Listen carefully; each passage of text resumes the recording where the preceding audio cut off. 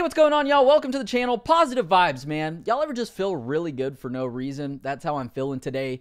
I've been feeling down for a lot of this year, and that's what we're going to talk about today, how this year has affected Rockstar Games. I'm choosing my words carefully because, well, YouTube will just demonetize certain sensitive topics, but you know what I did? I bought a Charizard card from 1999 just because I watched Logan Paul's video and I'm kind of into investing, so I thought that was cool. I don't really know anything about Pokemon, but I know a lot about GTA. So if y'all enjoyed this video, please give it a big thumbs up. Let's go for 2,000 likes for the algorithm. Help a brother out. Also, check out my E1 Racing chair. You can find their link in the description. You can use my code and get the hookup on a really cool chair as well. So let's go ahead and just start from the very beginning of 2020 since, well, we got off to kind of a rocky start. So on December 31st, 2019 or January 1st, 2020, it broke the web that young Maylay, the voice and likes of CJ from GTA San Andreas, was speaking out against Rockstar Games, saying that he will never return, that at one point he wanted to beat up Michael Hollick, the likes of Nico Bellic, and so much more. And everybody was just kind of laughing because, like, this is the most random thing ever. Like, yeah, we would love to have CJ return, but we just know that'll never happen. And after this drama, that will definitely never happen. So anyways, that was in January. That was at the very beginning of the year. Hey, whatever, just laugh it off. Bring on February. Gonna be a better month, right? Well, not exactly. So in February, it was announced that Dan Houser, the co-founder of Rockstar Games and writer of pretty much every Grand Theft Auto, every Rockstar game out there, was going to be leaving the company after 20 some odd years. And that was a big blow. A lot of people were like, dang, well, what does this mean for the next Grand Theft Auto? Is GTA 6 going to be affected or whatever? No, that's not going to happen because, well, he left this year. GTA 6 has been in development for a few years and the story's already been written years ago. So we won't see the effects of this until another Rockstar game or GTA freaking 7. I can't believe I'm saying that. But anyways, that was a big blow in February, hearing that Dan Houser is going to leave. Just because when you think of Rockstar, if you're a big fan of Rockstar, you already know who this guy is. And he doesn't have to be a celebrity being in every game, but he's a part of every game. And he has been. So it makes us kind of worried of what the next game will be like without him, since it'll pretty much be the first. So that was in February. Bring on March. Dan Houser finally leaves. We also have another guy named Gunna Ino Daythat predicting that GTA 6 will be announced at the end of March. So everybody is excited at this point. You know why? Because this guy had some credibility. So Gunna Ino Daythat, in case you don't remember or you don't know, well, in 2018, it was in April, he actually accurately predicted on the GTA forums the Red Dead Redemption 2 trailer number 3. At the time, obviously, the game wasn't out yet. Neither was this trailer. Well, he predicted everything that was going to happen via some GTA forum posts, and, well, it didn't happen because it got delayed by 1 week. So when it finally happened, guess what? Everything that he predicted was real. So everybody went from saying, oh, this guy's a sham, to wait a minute. Remember that guy who predicted this? And then nothing really came of that. He never really said anything again that I know of. And, well, that was that until 2020 when he said that at the end of March, GTA 6 is going to be announced. Or he was being very cryptic, not outright saying that, but because he was right the first time, we thought, well, he's probably going to be right this time.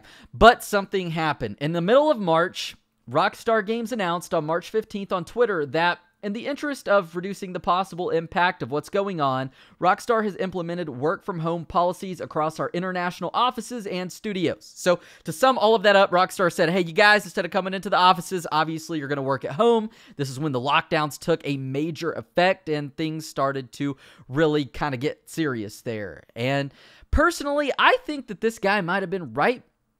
Maybe we were going to get an announcement, a teaser, not even a trailer, maybe just a logo. But because of this happening, it really set Rockstar back. And it does make sense, but at the same time, that kind of doesn't make sense. So that happened in March. That's where it all started. So from March till about June, we really didn't hear anything from Rockstar other than they said, hey, we're going to donate 5% of the merchandise and shark card money that you give us to a relief fund for everything that's going on.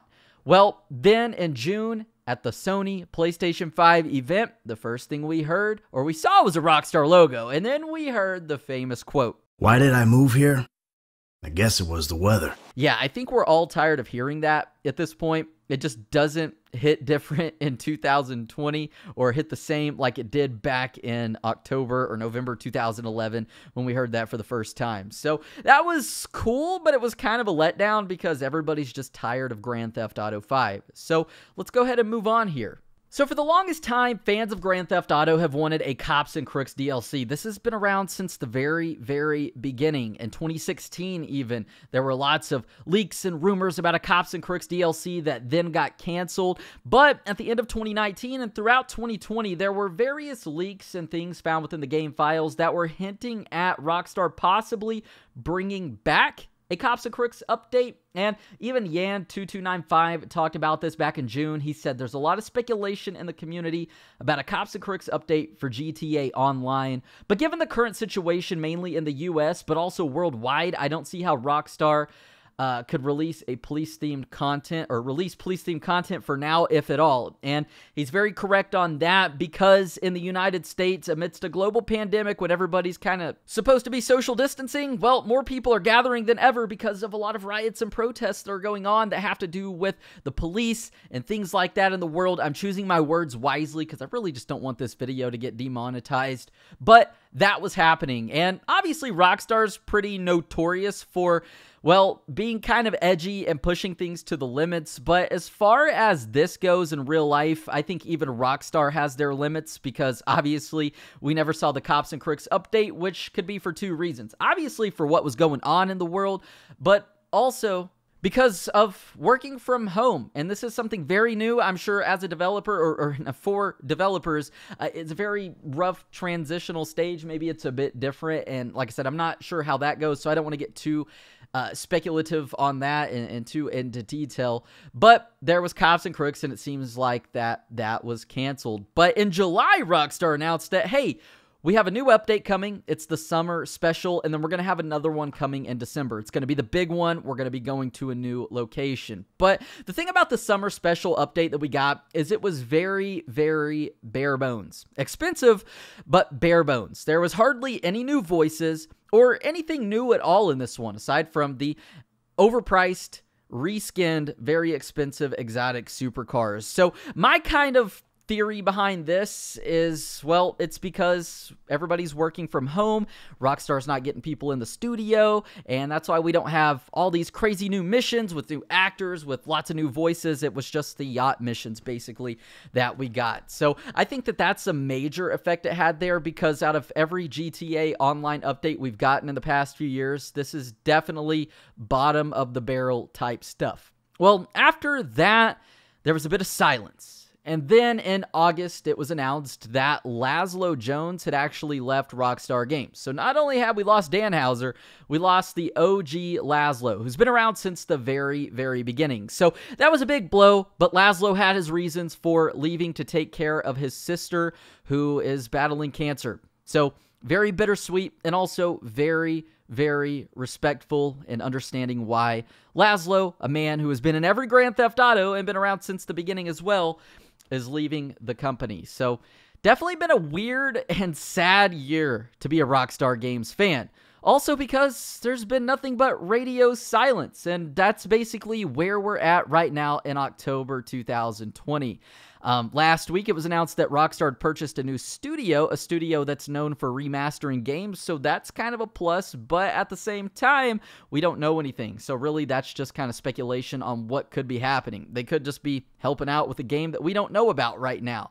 But either way, that's kind of where we're at. That's how 2020 has affected Rockstar Games, and really, aside from Rockstar making some charitable contributions and relief funds for what's going on, it's about the only positive thing coming out of Rockstar Games. I guess you could say GTA 5 on the PS5 is positive, but like I said, I'm getting yawn. I'm tired of even thinking about that or saying GTA 5, because that's boring. It's so old now. There's nothing new. So anyways, that's where we're at. Want to fill y'all in. Thought this would be something cool to kind of talk about, just to recap. So hopefully the last month and a half of 2020 is good. Hopefully there's some positive stuff coming out, especially with that December 2020 update and that new location, wherever that might be. But until then, we're just going to have to wait and see. If y'all enjoyed, please leave a thumbs up, subscribe if you want to, and I hope to see y'all on the flip side.